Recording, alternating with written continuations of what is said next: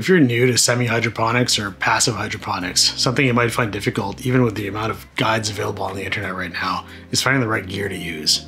If you're looking for that kind of gear and some help in trying to decide how you should run your semi-hydro setup at home, I've put together this guided tour to try and help you find what might work for you in setting up your environment at home for growing successfully in semi-hydro.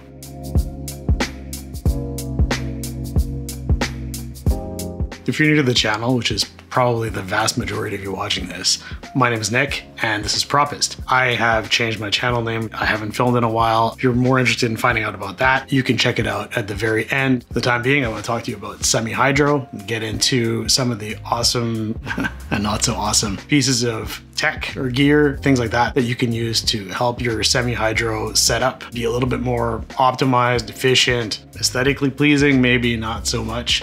Generally speaking, at least a little easier to manage. The things I'm not going to cover today are soilless media, things like LECA, PON, perlite, pumice, all those fun things that you use to fill your containers with that you work with in semi-hydro. I'll save that for another day. There's plenty of guides out there on the YouTubes and on the internets if you want to go check those out. I think talking about soilless media for semi-hydro probably requires its own video, so I'm going to leave that out today. But if you're interested, let me know in the comments and I'm happy to put something together to talk about that.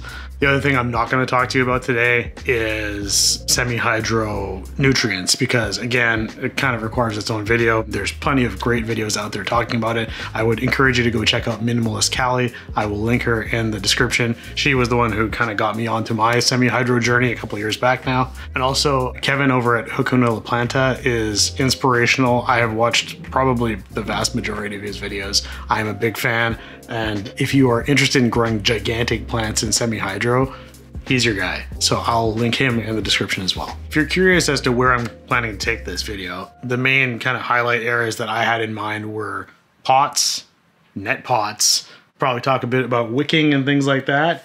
Also how to deal with climbers and crawlers. And at the end of that, we've probably got a few accessories we can talk about too. So I won't go through everything I've got here. And I do have a couple of plants on display back here that are all in semi-hydro and all doing quite well. So I'll try and use a few examples of plants that I know are thriving in semi-hydro and bring those out so you can take a look at them as we kind of work our way through these different configurations. So just to lay the groundwork here for the fundamentals of why semi-hydro is interesting and important, I think if you've gotten this far and you've already decided I'm going to go into semi-hydro and I'm going to start messing around with it as an experiment, or I want to, transfer all of my plants into semi-hydro, which is, I'd say I've probably got 80 to 85% of my plants in semi or passive hydroponics right now.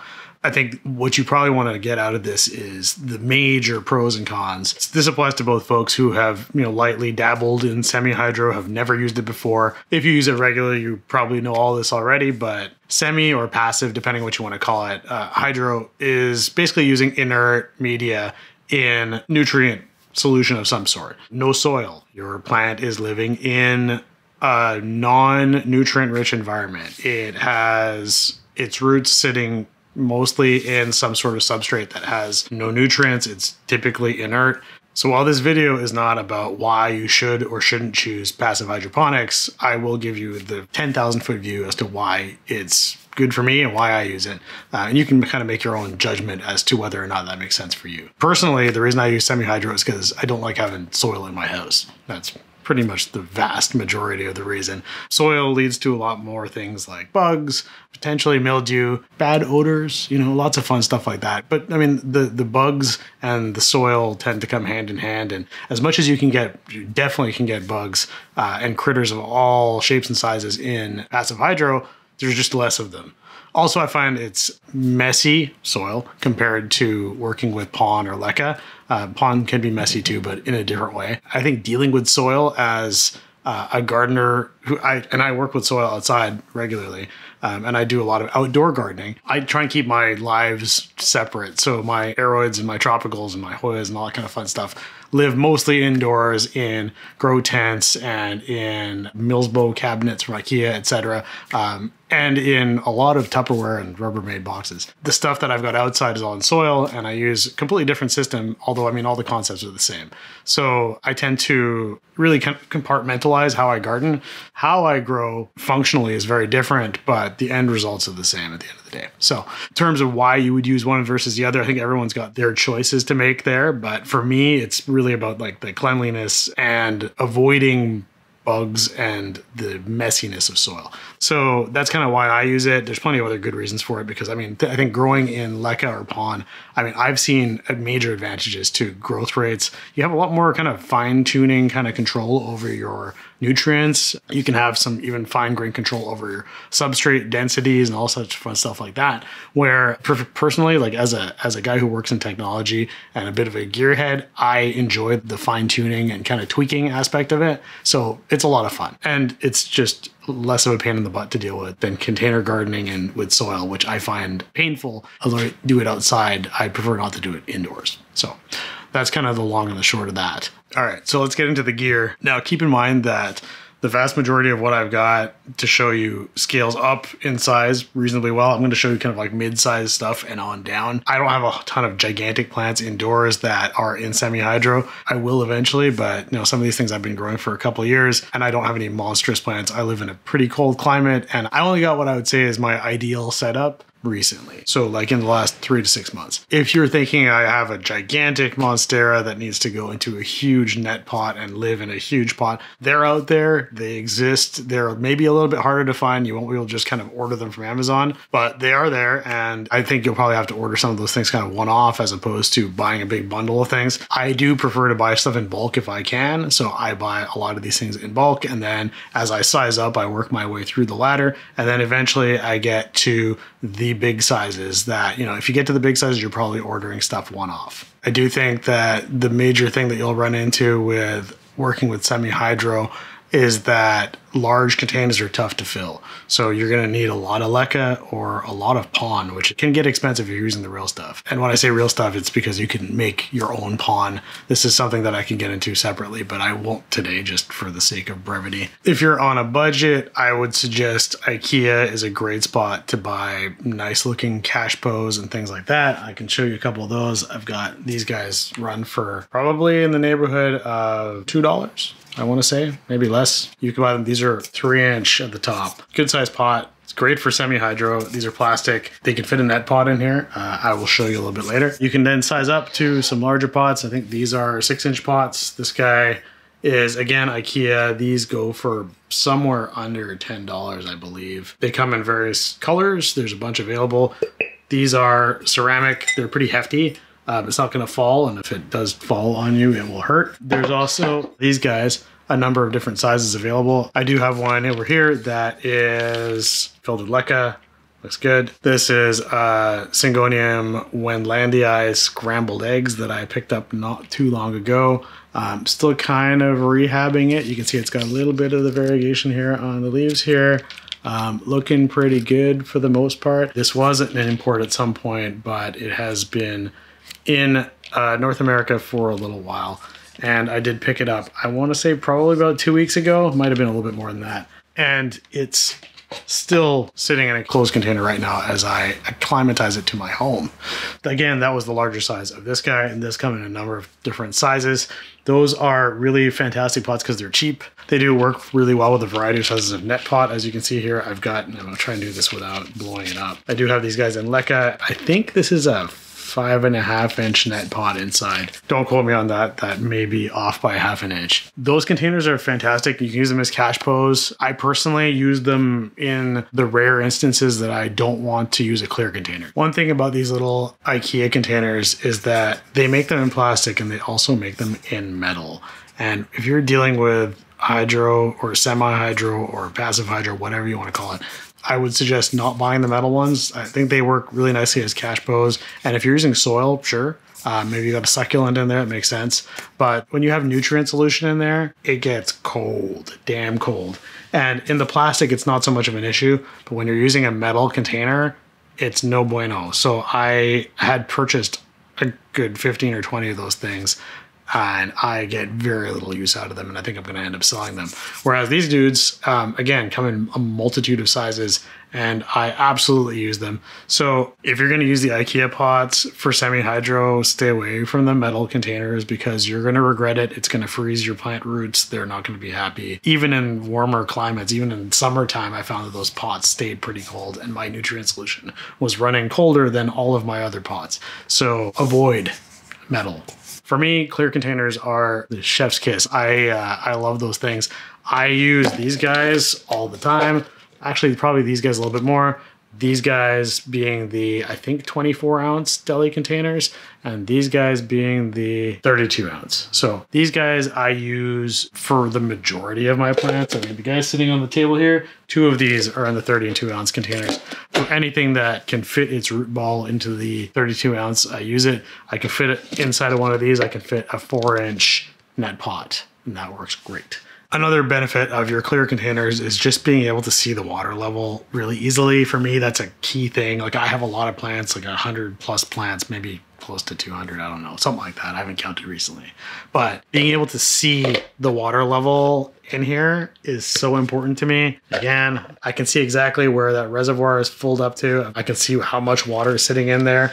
And I don't have to do bottom third like you would with a lot of like LECA containers. I do bottom third of the entire container, maybe even closer to 40%. And then I've got only the bottom little tip of the net pot sitting in there, but I still have a pretty good reservoir, which makes it less risky on my root system, which is nice to know. So if you're wondering where a good spot to get those deli containers from is Amazon. I get all these guys from Amazon. These, like I said, 24, 32. I believe they also come in 64 and 128. I would love to get my hands on some of those really big ones, like the 64s or the 128s, but they are not as easy to find in Canada as they are in the US. So if you're based in the US or somewhere non-Canada, you'll probably have better luck than I did finding the larger ones. As far as pots go, other stuff that you can use, again, on Amazon, a lot of these things are available. These are semi-hydro oriented pots. Sorry for the grime in here. There's a bit of dirt at the bottom there. These guys, I think this is a 7-inch. These come with a water gauge, which I don't have this one currently installed, but this is one unit. It slides in right there into the pot. And you can buy these, I think, in 3 or 4 packs. These ones are Garden Basics. I did buy these on Amazon. They have a setup where they sit like so in the water and they wick up through the bottom. You can then set up your own wicking if you would like. I haven't had a ton of experience with these yet, but I do have a couple of my plants in them. Another one I particularly like is these crawler pots. Now, these are cool. I have one here. I have my philodendron D. McDowell sitting in one of these pots right now. I believe this is an 11-inch. You can get from a different brand, because again, this is Garden Basics, I think. You can get these in larger sizes like 14 and 17 inches. So, I mean, if this is 11 inches, 17 is going to put you somewhere around here, which is a pretty good sized crawler. You can fit a pretty thick trunk on here. The stem is going to be sitting on top of the pot for the most part. And as you can see, it's multiple pieces again. You've got what is effectively a cache pot here that holds your nutrient solution. And you have basically a net pot. It's not maybe not as clearly obvious as some of the other net pots I'm going to show you, but these are net pots. And inside of here, it actually has, I don't know if this is focusing. Let's see. This flat wicking material kind of slips into these little slots at the bottom. I have supplemented these because these feel kind of flimsy to me. Like A, they're not going to last very long. They're not very thick. And B, it doesn't provide a whole lot of wicking. Like there's only 2 of them. And I prefer to have good moisture all the way along the tray here. So I run personally a couple of pieces of wicking cord across the entire pot and kind of squish it through the external bits on either side and make kind of a cross in the middle. So what I've done with my other plants, and my Dean McDowell and my Plumanii are loving it so far. So I don't have a ton of crawlers. I have a Gloriosum as well that's sitting in there that seems to be pretty happy. So works for me. These pots are great. I mean, they stack. You can buy them. I think they come in a 3 or 4 pack, and they're not super expensive. Like, they're pretty affordable. The larger pots I find are less affordable. The only thing I'd say is that these are plastic and maybe not the most appealing. If I could get this in white, or black or something uniform as opposed to this kind of multicolored setup. Like I think it comes in green and brown. Which one is this? That's a green one back there. I would probably veer towards pure white if I could. This is my philodendron Dean McDowell, which is a hybrid between, I believe, a gloriosum and a pastizanum. This guy seems pretty happy. I only transferred him about a month ago into this container. He was originally in one of these deli containers and he wasn't loving it because he is a crawler and he wanted more space. So I actually had at the time a thrips outbreak. I had to take off a lot of leaves off of this dude. He had a little bit of leaf burn from the lighting, and I believe also there might have been some thrips on here. I can see some thrips damage back here. It got munched a little bit before I caught them and sprayed them down. This guy here is doing pretty good. It just popped the last couple of days. That's a nice leaf. I love the Dean McDowell. And you can see here there's actually a water meter at the bottom here. If I kept it flat, you would see it's pretty full. That indicator is a good gauge for what's going on water-wise. It does take quite a bit of LECA inside. I don't know if you can see the LECA in there. So this is topped off with LECA. As your crawler grows, as it extends the end of the pot, you're either gonna have to propagate and repot your top cutting, or you can chop it partway through and then maybe keep on regrowing it side by side in here. The other option is to repot into a bigger pot. But I think I've got a ways to go because he's only just kind of starting here in this pot. So we'll see how it goes. So far, pretty happy with it. Again, it uses a decent amount of LECA in these containers. So just keep that in the back of your mind that you're gonna need a good chunk of LECA to be able to move through and fill these up. Staying on the topic of small containers for your semi-hydro, I also have a pretty good collection of these Solo cups. I mean, some of these are actually made by Solo and some of them are, third-party brands. They are all over the place in terms of size ranges. They're anything from like 2 ounce.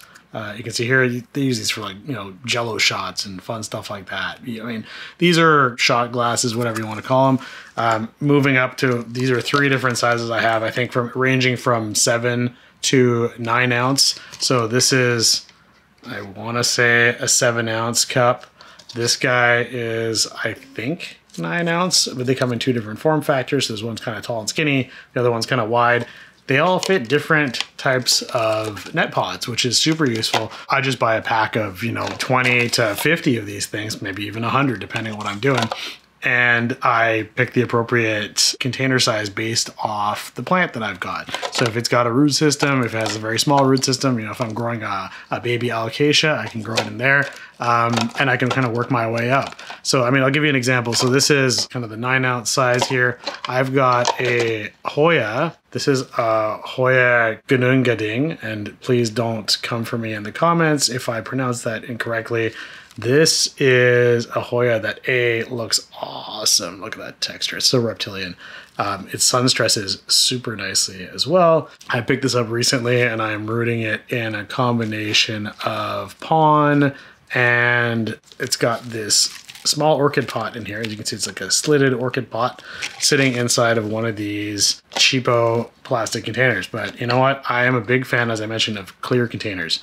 And the reasons I like clear containers, I can see the roots. That's the number one thing. So you can see here, this thing is rooting pretty good here. There's already roots popping out, and I only just popped this into this container in the last 2 weeks. And I've already got roots coming out the bottom, which is fantastic. Also means that I should start getting a little bit of growth soon here. So I am very excited to see this thing grow. You've actually got roots, if you can see that. There's some roots on the top that are starting to pop out. That is also the fun thing about Hoyas, is that they can root all along the vine and all along the stem there, which is nice. So I'm really looking forward to growing this guy out. But again, so this is a 2 3/4 inch. I can't eyeball this orchid pot that I've got. I'm using this as a net pot, and there's some wick coming out. It's a little green. You can see that's the one major con of using clear containers. The one major con being algae, and I think that's an unavoidable tragedy of clear containers. But all the pros of being able to see your roots and knowing when the algae is becoming an issue is counterbalanced by the fact that algae is an issue, and you're going to have to probably clean your containers at the very least on a regular basis. I maybe get a little lazy about that. I'm sure you can probably see that. This is algae ridden back here, but If I'm in the middle of watering something, or particularly if I'm in the middle of flushing my medium, so either the LECA or the PON that I'm using, I will take advantage of that time to probably clean the cover pot or the deli pot that I'm using, or whatever it is in that case, either a regular pot or not. Take advantage of that time to clean the inside of it, get rid of some of that algae as much as I can. And if I'm repotting, I will often clean out the net pot that I'm working with. I will clean the media as well. In terms of, like, you know, washing your LECA, rinsing it off, giving it a good scrub if you want to. You can boil it. You can do a lot of fun stuff like that. There's actually some products that, you know, General Hydroponics, which I personally use for my nutrient solution, they make a product called Flora Clean that you can use. It's no different than you maybe cleaning it yourself, but you can run that through while you're flushing your LECA, for instance, and it will help clean everything that's in there. So, I mean, you can kind of take your pick. There's a bunch of different options for cleaning your medium, but that's something that I take advantage of when I'm doing certain kind of maintenance tasks, or, you know, like I said, repotting, you know, just checking the roots, etc. That's a good time to do that sort of thing. So let's talk about net pots, because that's something that took me quite a while to pick up on. There's quite a huge variety of net pots out there, and there's pros and cons to different kinds of net pots.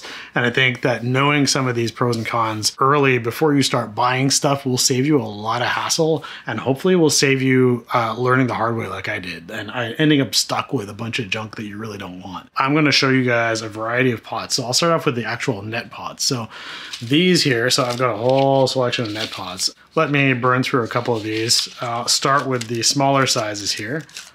I've got quite a range of tiny net pots. So these are pretty cool. Starting off with the really small net pots. These guys here, very, very small. You can't fit a whole lot of LECA in there, and putting PON in here is pretty much going to strain right out of there. So I've used these for LECA. I honestly wouldn't recommend this small size, because with LECA, unless you have really tiny LECA or you're using something like large coarse grain pumice, I probably wouldn't use these small ones. They are nice in that they fit into some of these little tiny, they call them cocktail. They're very, very tiny containers. Again, somewhere in that kind of 2-ounce size. These ones don't fit perfectly, which is kind of what bugged me. I ended up stuck with at least 100 of these tiny containers. I do find that these are really nice if you're not using a net pot. You can just throw some PON in here, and you can put something like an alocasia corum, and it will be very happy in here. So there's still purpose for these. I can definitely use them when I'm selling stuff, so, you know, it's not a waste completely. Moving up a little bit, these guys are two more different sizes. They fit inside each other. Again, the big difference here, like you'll notice, is, like, you know, some of these have a thicker rim around the edge. The lip there is really important for me. I try and make sure that the lip fits on top of at least one of the cup sizes that I've got, or it can kind of hold itself up on the inside of the cup. So again, I've experimented with a lot of these. The big problem with these guys, as you can see that bottom? There's a big hole there. So trying to fit LECA in here and having it hold in doesn't work super well. I do find these are not bad for putting sphagnum moss in here. It does dry out quickly, but if you're putting this into, let's say, a Ziploc bag or something like that, this works for holding the sphagnum moss. I don't get a ton of use out of these tiny ones. That's just me. Now, moving on to the slightly larger size net pots. These guys are all kind of in the same territory of size range. I think there's these smaller ones that are probably in the 2 to 2.5 inch range. Again, now we're getting to territory of, like, this is pretty good. I can fit a decent amount of LECA in here. I can put a pretty small plant that is still going to have room to grow, breathe. The roots will be able to kind of pop out the sides, and I won't lose my substrate. This is something I'll get back to in a second, but when you're working with LECA, these are nice, especially for smaller plants. Two different flavors of a similar net pot size. I believe these are 3-inch pots. It might be 3 1/4 on the outer one here. These are from GrowPro. An interesting fact for this is that you're going to find these commonly in, maybe it's not so much of a surprise, in hydroponic stores. Now, the surprise for me is that puts me into a zone that I maybe wasn't super familiar with before, which was, particularly where I live in Vancouver, Canada, growing weed is a thing here. And interestingly enough, a lot of people grow their weed in hydroponics.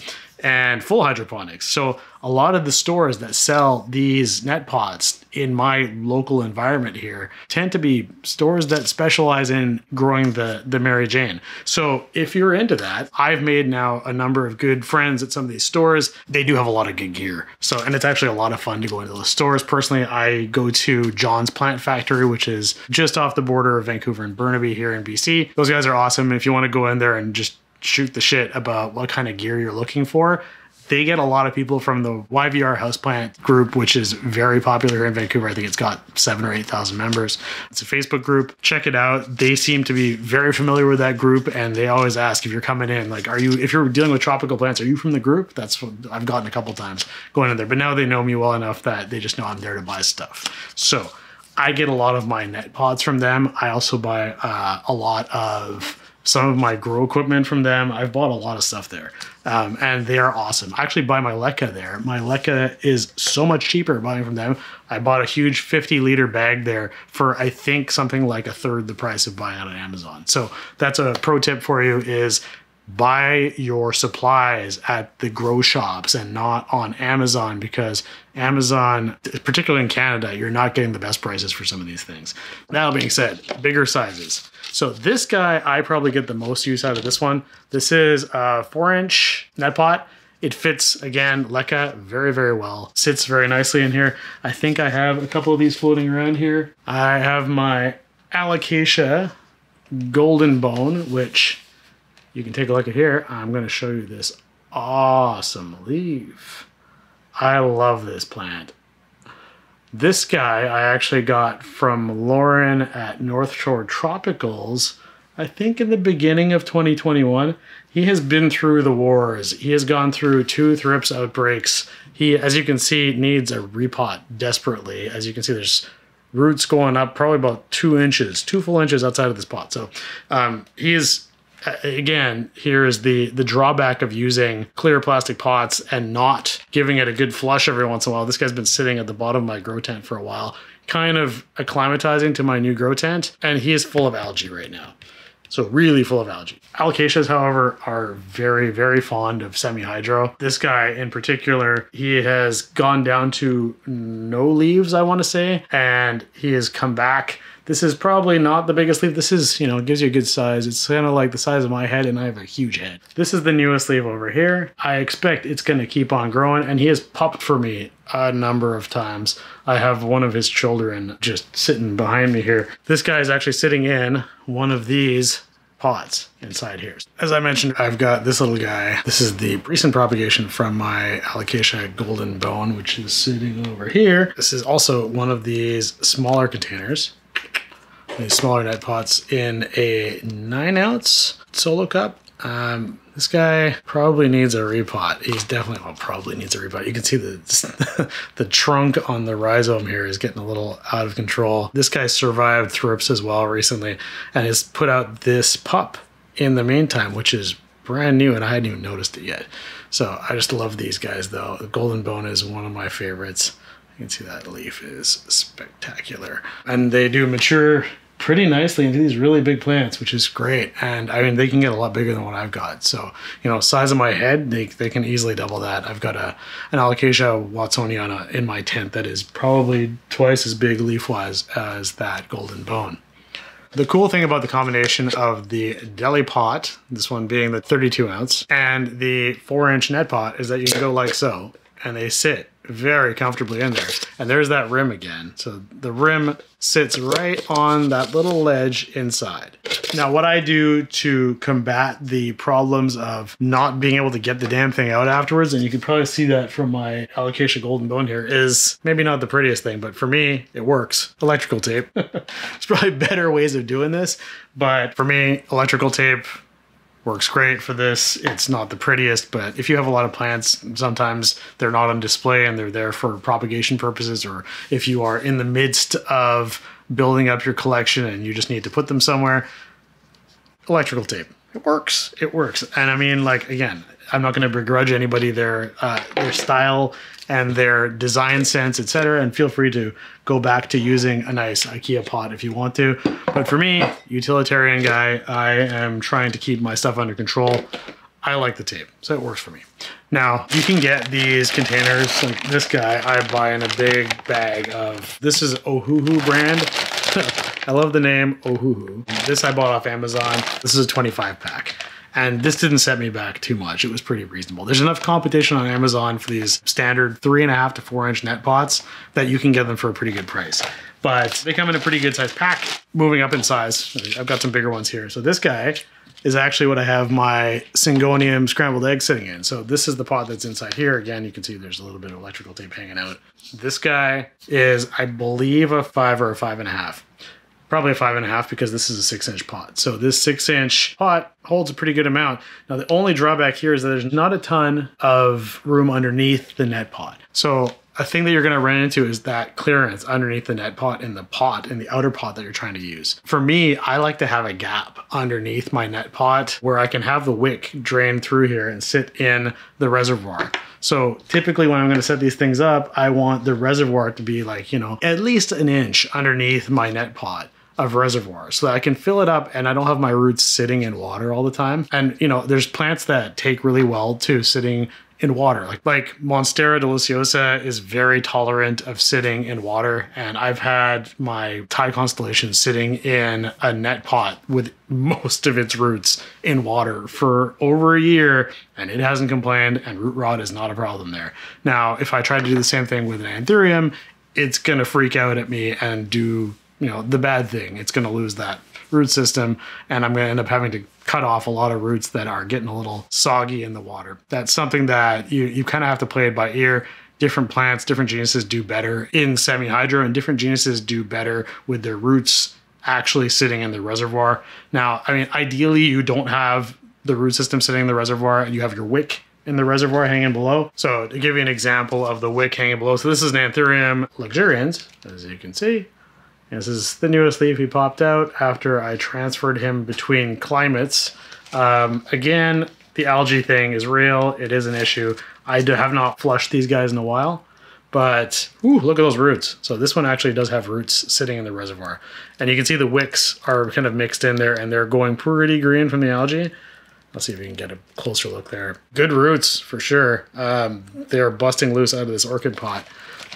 And I will get to the orchid pots momentarily. I try to keep at least 20 to 25% of reservoir below the bottom of the net pot, which means that like for a net pot this height, I'm gonna need a pot that's probably an extra, you know, inch and a bit underneath it. And that way I've got my wicking kind of hanging through here. I'll just use this wicking I've got conveniently handy as an example. And I've got that hanging loose into my pot so that when I am watering, I only need to fill up to about maybe here, just above the bottom of the net pot. And then that wicking in here will wick up into the LECA and then it will dampen the LECA and kind of trigger that capillary action that will keep everything moist. The big problem that you're gonna run into though is if your wicking doesn't go high enough, that LECA, and particularly my experience with PON has been this way, the top surface layer, even down a solid centimeter, 2 centimeters below that, is gonna stay pretty dry if you've got it out in room climate. So if you don't have a high humidity environment around that container, the top layer of your semi-hydro is gonna stay pretty dry. And that can be problematic, primarily for aerial roots. If you're dealing with a crawler, it's kind of tough because your crawler has the majority of its stem sitting on top of that substrate, and then it's trying to root in and it's dry. So for me, I try and get the wicks as high as I can up there. So when it comes to pros and cons for the net pots, keep in mind these are not necessary. You can keep your LECA or your PON directly in your pot. That's fine. It just makes cleaning a lot easier because I can take this out and I can clean the pot and I can pop it back in. That works with your cover pots. It works with your deli pots. It works everywhere. So cleaning is simpler. You just don't need to do it. You can have a glass jar or vessel if you want to do that. I find with the glass, it just makes it like taking all the LECA out to clean it is pretty much impossible. And sometimes you even have to break the container to get it out, which is bad news. I prefer the simplicity of being able to pull out the net pot. Now, I mean, you do trade off on space Like as you can see here, I'm taking up space for a reservoir. I've got some space around the edges where my plant can't root as easily because it's got to work its way out of the net pot. And then, you know, the reservoir space is something that for some plants, you don't want to have that root system sitting in the reservoir. Again, certain plants are okay with it, certain plants aren't. So keep that in mind when you're working through it. So wasted space is not that big of a deal. Talking about wicking. Wicking is something that if you're not familiar with, and I showed you guys this earlier, this is the flat wick that came with that crawler pot. Wicking is something that you can find pretty easily on Amazon, etc. I'll drop a couple of links to this in the description below. But there's different kinds of wicking, and it's important to know like what size you're getting on the way through. I have two different sizes here. This one's a little bit skinnier. This one's a little bit thicker. The thickness of the cord is really important, depending on what you're doing and depending on the size of the pot you're dealing with. Now, if you're dealing with one of these smaller guys, you're going to want the thinner cord. So make sure that thickness of the cord that you're working with is appropriate for the holes in your net pot, particularly if you're using these net pots that have very small holes. Even this bigger net pot still has pretty small holes. If you're using these guys that have quite a bit like wider holes in them, then the thicker wicking works much better here. And it's also more effective. I think like the thickness of the wicking is directly proportionate to the amount of water that's being wicked up into your substrate. So these guys, you can buy them in like 50, 100 foot lengths. They are pretty easy to come by. Just search for wicking and you will find them. It's like a big long rope. So it comes like that in a big package. I've got tons of it. Like this guy came in like a 3-pack. So this is altogether 150 feet that came together. And you do burn through that wicking pretty good. I would say that for a pot like this, I'll use 2 strands in a pot like this, and I will kind of interleave them like an X form at the bottom, and I will have 6 to 8 inches times 2 in here. So yeah, I could easily get a foot, maybe even 14 inches of wicking into one of these. And I'll run the wicking pretty high up, like starting around here with like one loop coming down and then another loop across with it. So like they'll go crisscross across here.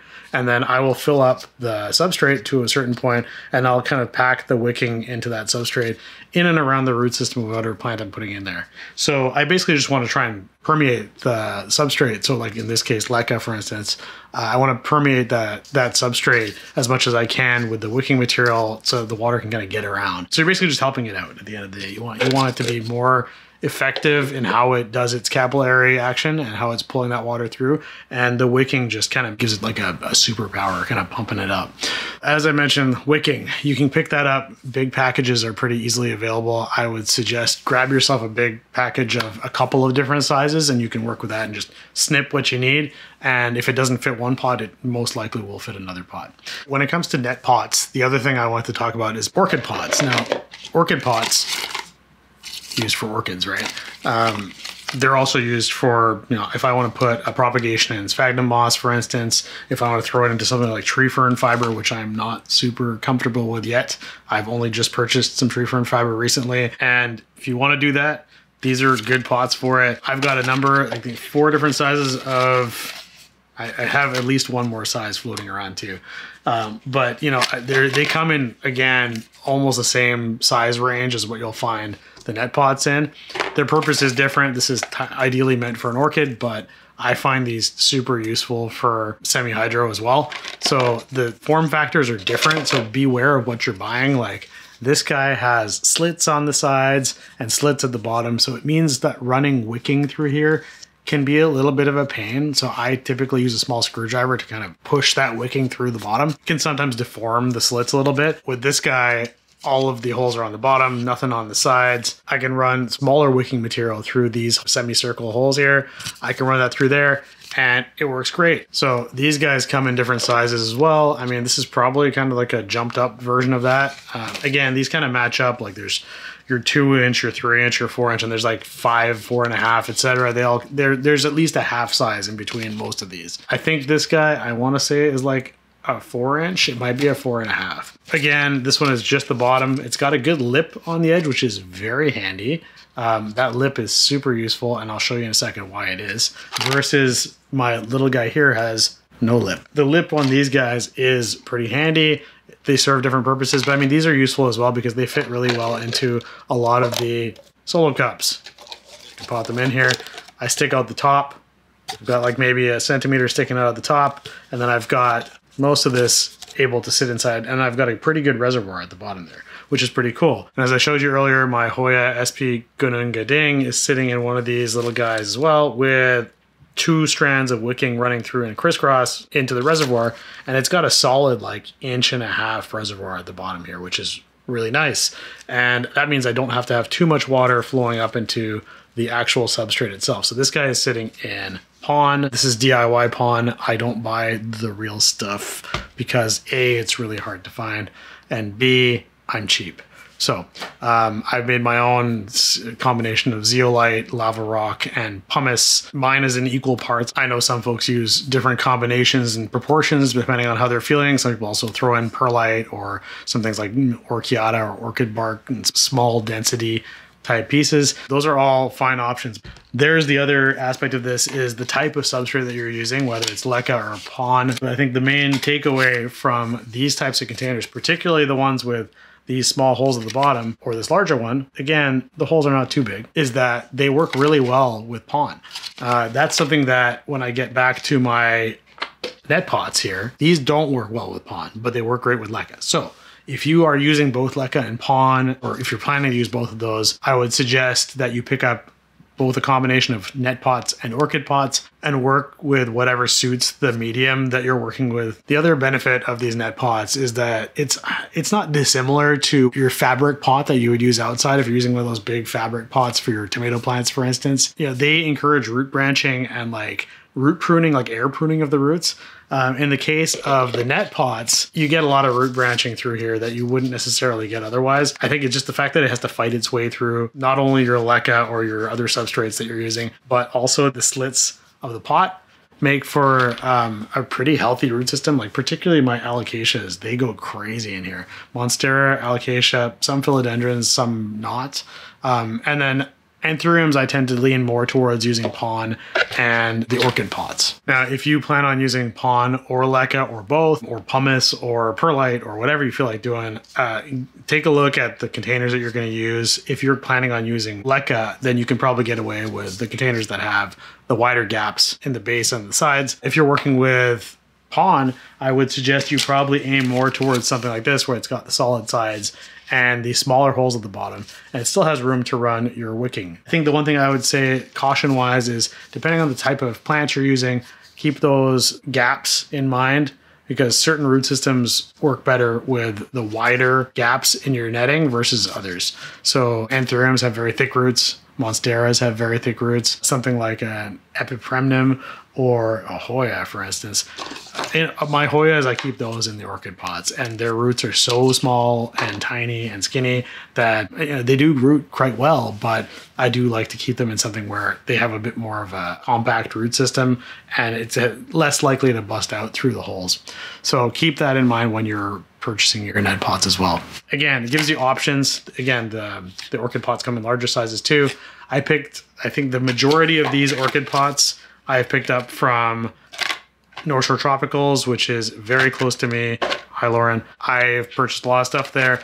I would also suggest that you can find those at your local hydroponics store or online. There's a number of good hydroponics stores. If you're in Canada, I've used Indoor Growing Canada, I think they're called.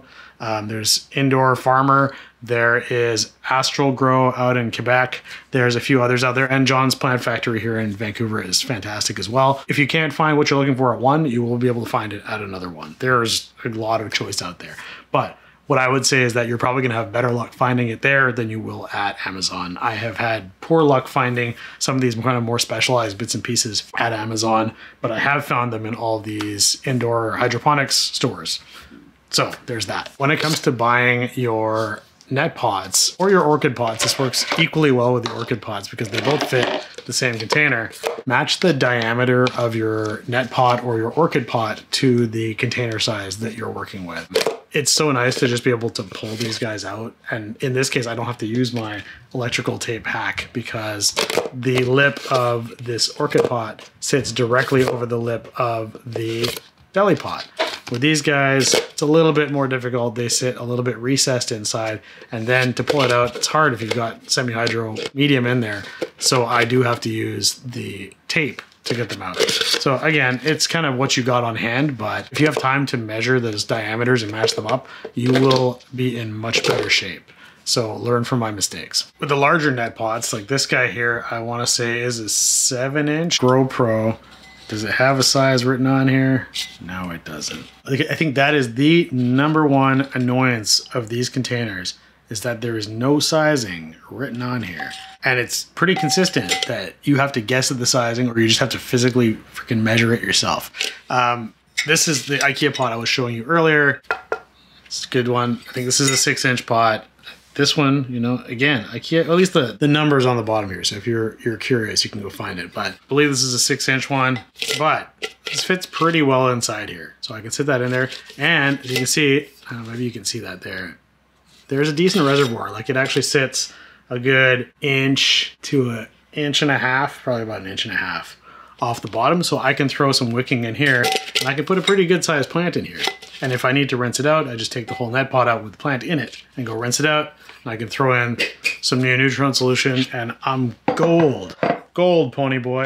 If you're in a situation where your plant is rooted so thickly through here that you need to cut it out, I would say that if you have that option, it's a hell of a lot easier to cut your plant out of one of these net pots because this is pretty flimsy plastic at the end of the day. Versus one of these guys, you're gonna have to surgerize this pretty hard to get your plant out. In this case, although you'll probably have more of the problem of having roots sticking out, you can just literally cut through this with a pair of scissors and bust it off of there and you won't lose too many roots.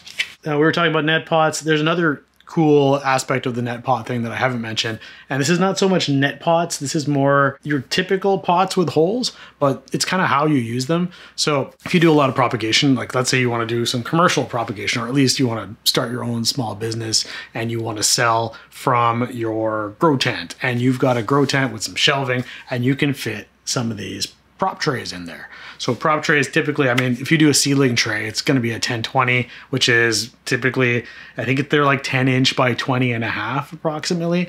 I might be off by a 1/2 inch in one direction or a 1/4 inch in another, but they call them 1020 trays, and that's pretty commonly known as like the seedling tray that you see, 2 squares side by side. Those trays will fit a number of these square pots, which I find super handy. There's these guys. So if you're using LECA, these are awesome. This is a 5.5 inch. This fits very nicely into your seedling trays. Square, which means it's efficient use of space. So if you're in a rectangular seedling tray, you're gonna end up like this. There you go. I can fit 8 of these guys into one seedling tray. And I can then throw a good 1.5 inch of nutrient solution at the bottom here. This is a deeper tray, and this one is actually a thick plastic tray, so I've got probably a good bit of give to it, but I can fit 8 up in here, and these are all 5.5 inch, so I can put a lot of plants in there. So if I'm in my greenhouse or in my grow tent and I've got good climate control in there and I've got good high humidity and I don't have to worry about airflow too much because I've got a ventilation system set up, which is what I've got, etc., I'm not too worried about having these plants out in open air just kind of sitting in a tray. Then I can throw each one of these guys filled up to the brim with LECA. You can put a pretty good root ball in here, and I can put 8 of those in one tray. In the same vein, if you're using a seedling tray, is these guys. This is a 9 by 9 centimeter square by 10 vertically. Yeah, I can fit 18 of these square containers. So that's 18 in one seedling tray, which is fantastic. And you can put a pretty good size cutting in here. And you can, again, fill this up with LECA. Look at those holes. I wouldn't suggest putting PON in here, but if you were to use some sort of like landscape fabric at the bottom, you could probably get away with using PON in there too, but it's just a kind of a pain in the butt. You're welcome to try it and let me know how it works out in the comments. I am curious to know. There's a lot of these guys. You can find them all over the place, and they come in different sizes. Just when you're doing the math, make sure you can fit the actual containers into your 10 by 20 tray. The 1020s fit certain form factors well, certain form factors not so well. So over here, I have a stack of these tall boys, which are really good for, I mean, for me, I would say a lot of philodendrons that have pretty large root systems, or anthuriums, like an anthurium that has a big, long stem on it. That happens a lot, particularly when you're importing. Those guys, this is perfect for putting those guys into LECA or even PON. Although, I mean, again, the holes are a little large on this, but you can fit these guys into those trays as well. I think these are 4.5 inch and so they don't fit quite so well. These are Sunblaster brand, if anyone's curious. I did buy these, again, from my favorite hydroponics store, John's Plant Factory. So I think that covers pots. It covers net pots. We're in pretty good shape here. So the one caveat I'd say with the whole seedling tray approach is that you do prevent yourself from using some of these humidity domes. This guy, you know, normally would sit on top of a seedling tray. These are really great. I use them for, you know, propagations, prop boxes, that sort of thing. If I'm propagating in a seedling tray, it works great. When you're using these larger containers, even with the 3.5 inch or whatever this is, the 9 by 9 by 10 centimeter containers, even with that, it just doesn't fit super well under the edge here. And it's not a comfortable fit. So you win some, you lose some, but if you're in a grow tent, it's probably less of an issue. If you're trying to grow it in an open space like your living room or something like that, or your bedroom, then you might be hurting yourself by using those pots. So I'd say they have their purpose and they have their drawbacks. You just got to figure out what's going to work for you. Again, I like variety and I like having the ability to choose between a bunch of different options. So I tend to just get everything and then see how it works. Maybe that makes me a bit of a waster, but you know, why not?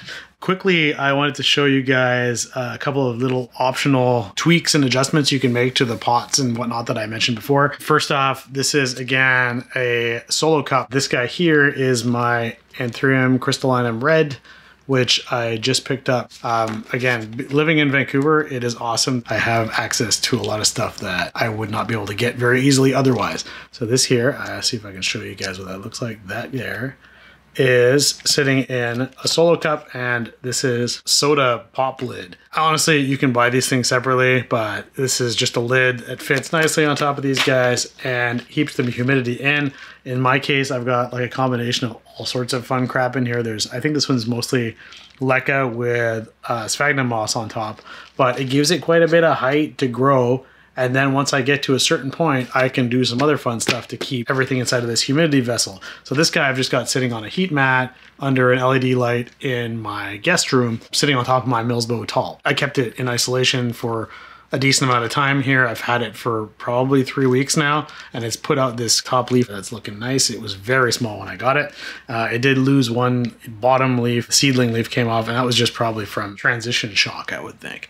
But looking good, and it's growing, so I'm happy. Now, again, when I mentioned, like, once it gets a little too tall from that container, you can go for this route. So this is my, again, 16-ounce deli container, and I've doubled it up with one on top. So I've got quite a bit of vertical height here, maybe not as much spread as I would like. And I've got my trusty electrical tape wrapping around this so I can kind of pop it open if I want to. This is an Anthurium Dock Block F2 hybrid. I am really looking forward to seeing how this guy turns out. He's looking pretty good in there so far. I'm not going to open him up, but you can kind of see what's going on inside there. He's looking pretty tasty. And once I've got him out in the open, I will show you guys. It actually has a brand new leaf popping in. I don't know if you can see that super well. Right in the middle there, this kind of little spear-shaped guy. And that's going to be a new leaf. And this was the last leaf that popped out. So we'll see. It should be bigger than that one, hopefully. Again, these deli containers and your solo cups come in super handy. So if you are just getting started with semi-hydro, stock up on those. You will find an infinite number of uses for these things. Just to show you that these orchid pots here can serve other purposes and not only work with pon like my Anthurium luxurians back here, they can also work with LECA just as well. I have this guy here. This is an alocasia dragon scale variegated. Pretty sweet. It's got like an aurea variegation on there, which I think is spectacular. The awesome thing about this guy is that when I transplanted him out of the original substrate, he had a whole pile of pups already ready to go. So when I grabbed him, he was ready to rock. And in this case, I wanted a little bit more space than my net pots were offering. So I popped him into LECA inside of one of these orchid pots. Again, with the wicking, you can see here, it's sitting pretty nicely. And he's got, I don't know if the roots are showing yet. Yeah, there you go. But he's rooting nicely in here. He's sitting in a container on a heat mat right now. He's got a new growth point coming in right there, and that's going to be very nice when it's ready because that wasn't there a few days ago. So I'm looking forward to seeing what the new leaf variegation looks like on this guy. So if it wasn't obvious that I really love these solo cups for various propagation purposes, here's an example. These are the 5 corms I pulled out of that alocasia green dragon scale. Those are all starting to root up in here. I know that with alocasia and variegation, you're not guaranteed variegation on the corms.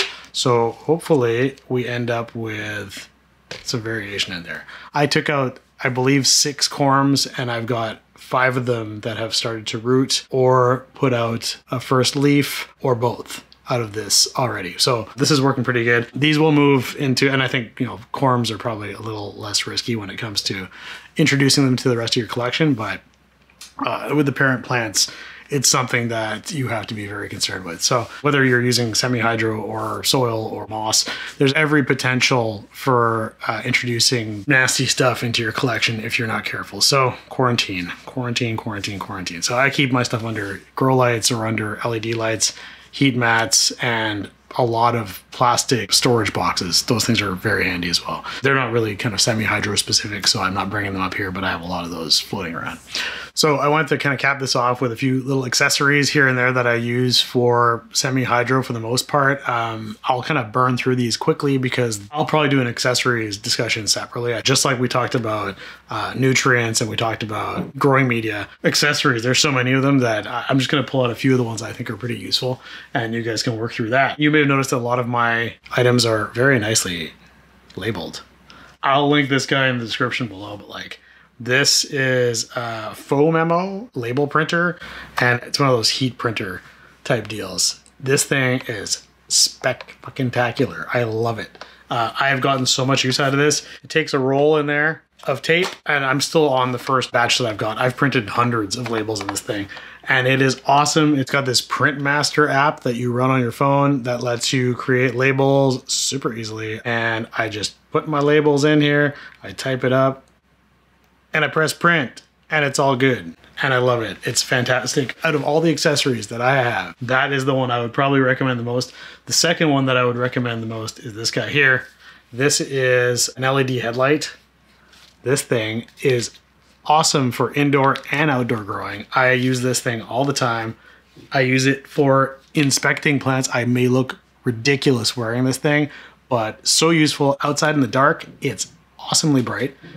It's got multiple levels. It's got all sorts of crazy stuff on it. It's rechargeable, USB rechargeable, and I think it costs something like $18. That was probably one of my best plant purchases of all time. My wife bought that for me for Christmas as a stocking stuffer, I think a couple of years ago, and it's the best. I love it. Moving on, other useful tools that I use with semi-hydro. Again, not specifically semi-hydro, but I had to mention it because it's so useful. This guy I use to top off most of my plants when I'm watering. You know, you're gonna have like a big pump or whatever for your nutrient solution, but for kind of hand watering, this is just a 500 ml OXO squeeze bottle. So useful, and it's easy to fill up. Since it's a half a liter, most of your measurements are pretty easy putting stuff in here. Squeeze, squeeze, works great. Soft plastic makes it, you know, you drop it, it's just gonna bounce a bit.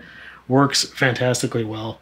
I mentioned heat mats a lot. I've got a number of these guys. Just in case you're curious, you can buy them in a bunch of different sizes. I mean, you'll find the 1020 size very common here. So like 10 by 20 inch is probably your most standard because it fits under a seedling tray. So and this one is a 2-pack of heat mats that are both 10 by 20 and 3/4. There's your size. Those work super, super well. They are extremely useful for all of my propagations, etc. And for imports that I keep in plastic tubs, I throw a heat mat under there and just keep it in there until I'm ready to take it out of isolation. Works great. What else do I have here? Got your pH meter. This is more of a semi-hydro tooling, but in terms of gear, like, again, these things work great. I personally like don't fuss too much about the pH, but they're pretty cheap. You can get them for like, I want to say like 15, maybe 20 bucks on the outside. Super handy as well. Last but not least, this stuff, super useful. The Velcro plant tape. Get yourself a big roll of this. It comes with or without this dispenser thing. I just got it with the dispenser because it was the same price as without. It lasts quite a while. This stuff, I use it for everything. And I'll show you how I'm using it on my last accessory here. This is a Syngonium T25, which I brought in from Eastern Canada not long ago, and it has put out this wonderful new leaf since I put it on this moss pole. Now, moss pole, you say, that's not moss. No, it's not. This is actually LECA inside of this pole. And this is one of the poles from North Shore Tropicals. I will link them in the description below. North Shore Tropicals is again local to me, and I shop there quite a bit as well, probably more than I should. This is the smallest size, which I think is a 12-inch. They come flat pack like this, and you fold them into the appropriate shape. I won't do it right now because I'm not ready to use this one, but this is the smallest size. They also come in like a medium, which I think is like a 15-inch or something, maybe 14. And then there's a bit larger size. This is probably a little harder to deal with when it comes to LECA because it's a little taller. You can use it for moss, you can use it for LECA. The one thing I'd say recommendation-wise is to stick with the translucent ones, because I know NST has been selling these clear ones lately, and I gotta say I'm not a fan. I find this plastic of the clear moss poles to be quite a bit more flimsy than the translucent versions. And I would recommend that if you have to choose between the two and you have the option, unless you're dead set on clear for your pole, then go with the translucent because the plastic is just a lot sturdier feeling. And I am tempted to return the clear one that I bought because it feels too flimsy. So yeah, that's the moss pole here. That's what it looks like in action. You can see there I'm using the Velcro plant tape at the bottom. This new leaf here has popped since I put it on here about a week ago. You can see here I've also got the wicking material, which is still damp. Isn't that cool? This is still damp all the way up here, and I've got that running through my LECA in the moss pole. I will give credit where credit is due on the recommendation for these moss poles. I believe it was Kevin at Hakuna La Planta. He was using these, and I'm like, he bought these from the store that is literally 5 minutes drive for me. So I gunned it down there the same day and bought a whole batch of these. And I'm loving it so far. They sit really nicely inside of my net pots. They are easy enough to fill up. I mean, you can use them for moss, obviously, tree fern fiber. You can use these guys with LECA and with PON. I haven't tried PON, but that's where the inspiration came. That was Charmaine at Unplant Parenthood, which is an awesome channel. You should check that one out. She was using this with PON, and I think she had plastic wrap over top of it while she was filling it up. I haven't had the courage to try that yet. I'm tempted. I will try that on the first plant that I get that I feel like needs to go into PON. So far, I've been working with just the LECA and these guys, and it's working pretty nicely.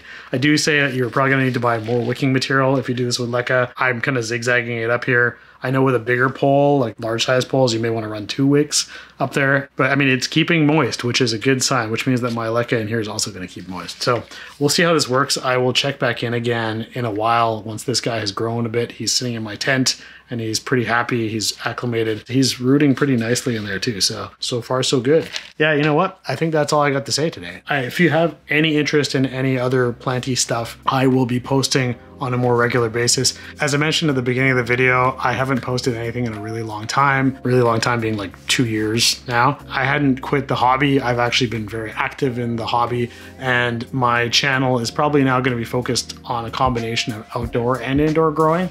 So I'm going to publish a video kind of talking more about the channel purpose and how I'm going to evolve that going forward. I intend to post on a more regular basis now. Like, I'm going to aim for weekly and kind of hope that I can maintain that type of schedule. I work in technology in a pretty time-consuming gig, so hopefully I have the time to figure this out, and we'll see what kind of rhythm I develop. I'd really love to get into a weekly or bi-weekly cadence at some point. I think I have enough material for sure to talk about for you guys. If I can see some interest from viewers and people are starting to find the content worthwhile, then I will absolutely publish more of it. So again, I'm Nick with Proppist, newly renamed channel, newly back to YouTube. I hope that you found this content interesting. I hope that I was able to give you some helpful pointers in your ongoing or new semi-hydro, passive hydro journey. And if you'd like to see more of this kind of content, please drop a like below, subscribe if you'd like to see more of this as well, and drop a comment if you'd like to give me some suggestions for future videos. All that being said, thank you for being here. Thank you for watching, and I really appreciate your time, and I will see you in the next one. Thank you.